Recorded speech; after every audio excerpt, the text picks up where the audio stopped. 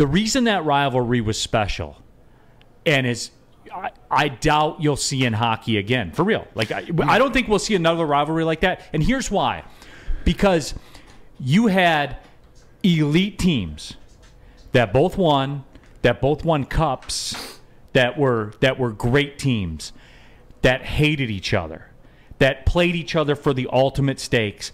Every single time you guys played, everything was on the line. Well, there has to be legitimate. There's got to be hate. There's got to be hate. There's got to be I want you dead. Right. Hate. And there was no pulling punches to either side. Now there was certain respect because there had to be, because you had two of the best teams. That's what also made it too. Like the quality of play, the hatred of everybody involved, the stakes that were involved, what the winner got, you'll never see that again. No. You won't.